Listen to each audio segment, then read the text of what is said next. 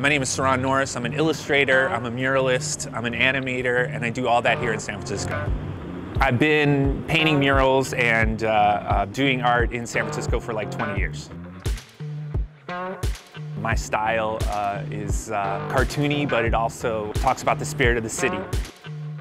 When people see my art, I hope it makes them happy. I hope they're inspired. I hope that they see something unique and original. And I hope that it helps them kind of understand the city better. I think that's super important. I also think that's a unique quality that not a lot of artists have, but that's also kind of the purpose of murals.